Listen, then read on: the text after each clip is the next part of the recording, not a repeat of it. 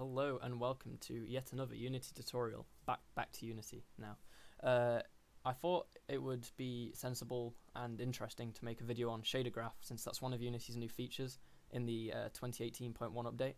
And because normally shaders have always been a thing, but you'd have to code them, and I have no idea when it comes to coding shaders. I don't even know what language it uses. It's got its own specific language for writing graphics. I haven't learned anything about that, not in computer science either. I know they cover that kind of thing in uni, and I'm not at uni yet, so I'm going to look forward to that. But for everyone that doesn't know how to code shaders, because that's the majority of people, Unity have added shader graph, which is used to have, well, quite a lot of other software have their own versions of shader graph, but now Unity have their own, which is extremely handy, and it means that people that aren't as experienced in coding shaders or that aren't artistically advanced, you can just drag things around and check what works rather than having to change code, save, export, and everything. You can just see it all rendered in real time, and I will show you what I mean. So the first thing you need to do is go onto Window and go down to Package Manager. This is where you download shader graph and what you need for it. Now I've done it in advance because I don't want you to sit here watching me download it. So the way you would do it is, so here some of these are default. The two that I've installed are shader graph and render pipeline light. So you want to install these two. Now to do that, if you don't know, you just click on all, and they're all on here. They are grayed out because I've already got them. You just click on it, and there's an install button here, and you press that and you install it. Same for this. And once you've got these two, you need the lightweight render pipeline. That's the one that supports shader graph. And in the future, they said they're gonna make it so the high definition also supports shader graph. And then eventually they'll make anything, even custom ones, support shader graph. But for now it's just lightweight because it's only came out like a week or two ago, I think. Yeah. Anyway, so once you've got those two installed, nothing will have changed really, but you'll have some extra options. So first of all, down here you want to create a rendering lightweight render pipeline asset. And then you don't really have to call it anything, just make sure you have it. And this is what lets you change the scene into a lightweight render pipeline. Now, the reason why you need this object, is because it has settings. So let's say you had a game and you wanted different graphical settings to change these. You would just make multiple of these and swap them out when you want to use them. But for now, we'll just leave it as default. And you click on File. No, sorry, you click on Edit. Go down to Project Settings. You go on to Graphics. And here is None for renderable. I can't speak today. Render pipeline asset. So drag in the lightweight one, and oh my gosh, and not much will have changed. You'll see this has changed, but your scene will look generally the same. Though if you're doing this onto a game you've already made and have textures for, everything could turn pink, and there's a lot of problems with that at the moment. Fixing lighting and issues, because to use this lightweight asset, you have to change to use the new post-processing rather than the old one. There's quite a few changes, so I would recommend, for the time being, unless you know what you're doing, only use this new shader and everything if you're starting a new game or starting a new project, because it's so much easier rather than having to backtrack and change everything to be compatible. But anyway, so now we've got that set up, and what we can do is we can create a sphere, because that's our object we're going to use. And here is our sphere. Now, for the sake of this, I'm going to click on the camera, game object, align with view, and then now in the game window you see this. Now here's our sphere. It's pretty boring, there's nothing on it. We're gonna make a custom shader for it. So first of all, it needs its own material, so we'll call it sphere, and we'll apply that. Now obviously nothing will have changed, and by default you have a standard shader, which is pink if you don't have it set to lightweight. We're using lightweight, so lightweight standard. And this is like a this is a shader that Unity made, the standard shader, just to render it like this with an albedo and a metallic and everything like that. Now we're going to be making our own. So to make your own, you right click, create shader, and we're going to be using the PBR graph rather than the other two. I haven't tried with the other two, and as far as I know, everyone just uses this for general purposes, so I would just stick to this for now. And we'll call it sphere shader for the sake of this. And now once we've got our shader, before we do any coding, we just want to drag it onto here, and it'll go pink, I think. Or just nothing will happen. Here we go, but all the things are gone here because it has nothing to do. It just doesn't do anything. It's just grey default. But we want to make it do some cool stuff. So double click on shader graph and it opens it on my other monitor, of course. Let's just put it in the middle of the screen. I could dock it, but then it would be really small, so I want it to be easier to see. So here is the only thing we've got. Well, first of all, at the bottom right is just the preview window. This is what our sphere looks like. You can drag it around. It's a sphere, so it's pretty hard to tell. You can also right click and change to view it as these different shapes, or even as a custom mesh if you have one.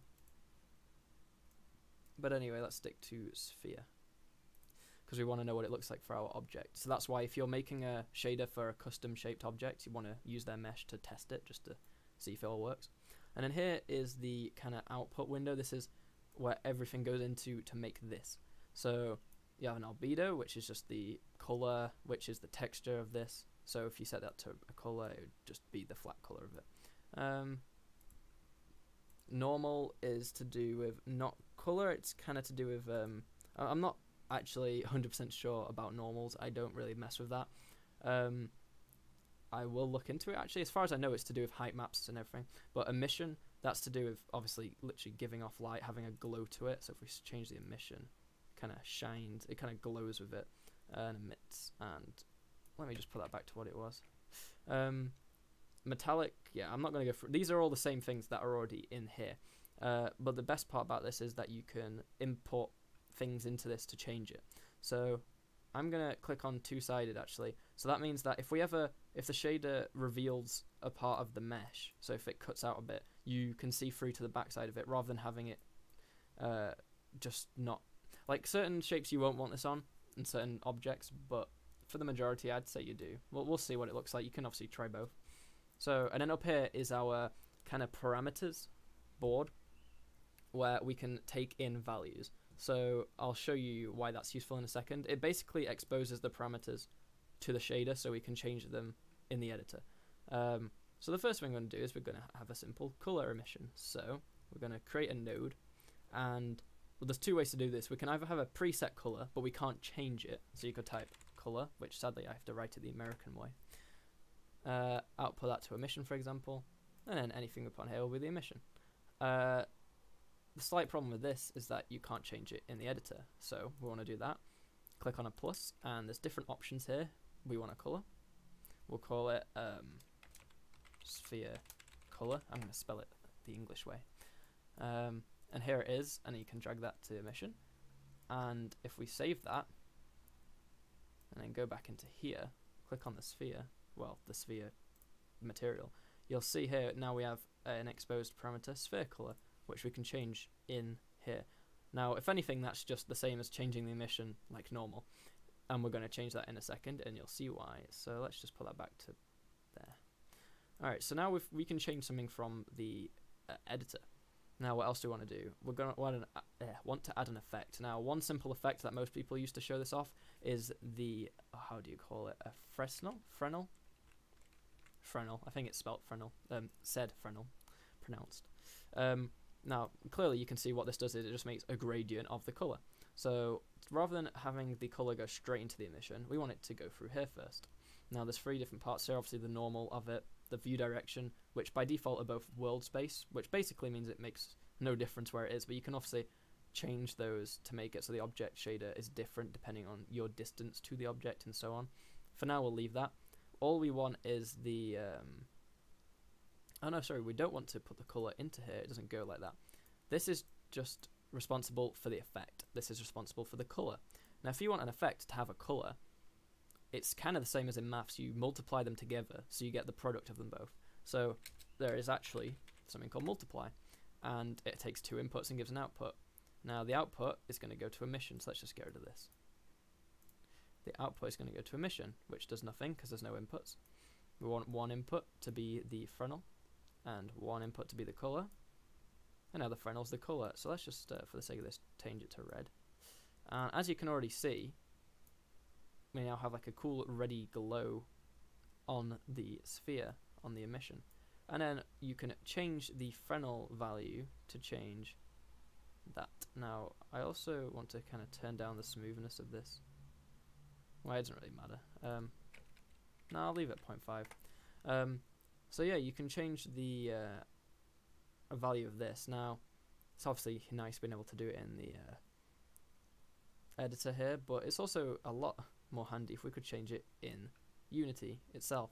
So we're going to add a new parameter, which is a vector1, so it's just a single number value, and we'll call it Fresnel intensity. Intensity. And we'll drag that in. Now, where do we want to control the Fresnel intensity? Well, here's the power for it. So rather than having a little slider here, we'll put this in. And now, whatever value we put in here is going to be the intensity. Now, in reality, the higher the number, the less intense it seems to be. But you get what I mean. You can change the intensity through here. So let's just put 1. Save. Now if we go into our game, here's our object. Let's give it a purple, and we can also change the intensity of it. So now we've got like a cool purple glowing orb that looks really, I just really love that, how it looks. It's very shiny, so obviously I could add an exposed thing for the, you can have an exposed thing for all of the sliders on here, or all of the values if you really wanted to. I think the last thing I'm going to show is, in this simple tutorial, obviously I'll have more tutorials, but the simple final thing I want to show is, let's think, I could do, let's do that. Okay, so I'm going to show you how to cut out parts in the mesh to have a kind of weird shape or like missing parts. You might want to do this if an object is getting hit and you want it to look like it's taking damage in a sense. You'll see what I mean. So one of the components we need is called step.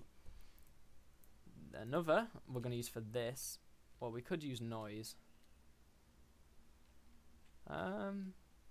No, we'll use something more interesting. We'll use twirl. Obviously twirl just looks quite odd. It has colours and it's twirl. We're going to output this to here, and now as you can see we have this, and we can change the strength of it depending on how close you want these like swirls to be. Obviously you can offset things, you can do whatever you want.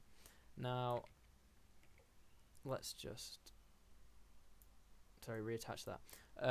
The output of this is going to go to the bottom, the alpha clip threshold, which is basically where stuff can get cut out. So right now everything looks fine, and then let's turn the alpha down. As you can see now, there's actually like parts missing from it. It looks a bit odd, and that's dependent on this. So right now, one problem with it is that it's only covering 2 little bits of the thing. And there we go. If we change that, now that looks really odd and cool. I mean, the best thing about shaders is there's no tutorial which can tell you how to make good shaders. They can just show you how to make them, and you can go and experiment yourself. Like, I've not made this one before, but in my opinion, this object looks really cool, even though it's not perfect and it looks a bit weird where it clips on the edge, I guess. But just that is just a sphere, but it has a different way of rendering it, which is really cool. Obviously, you can then, instead of changing these little sliders in here, you can, well, that's not really changing anything, is it? But this is. It's like you could, obviously you could tweak with it in here, which isn't the most ideal way to do it. The most ideal way is to edit it in the actual thing. But oh my, yeah, I really like how this looks now. I don't like that part. There'll be a way to fix that to make it look nicer. But just this object in general looks really cool now. And it's not like I've made some really complicated texture on it. It's just a cool shader with a twirl thing to cut it. It basically step kind of cuts out that shape. Like, I could probably get a better definition, but that's what it does as such. I'm going to turn off two-sided and see how it looks. Does that fix any problems? So that looks really weird now, because if you look through the object, it doesn't, you don't see the other side of the object. It's kind of like it's 2D, in the sense that the back of it doesn't exist, it's just flat. Now obviously that problem still happens.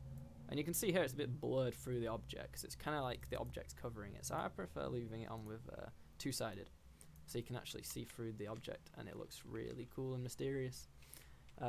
And obviously, if you're not completely happy with it, you can just tweak things in here. So maybe you want it to go green or blue or whatever you want. It's really up to you.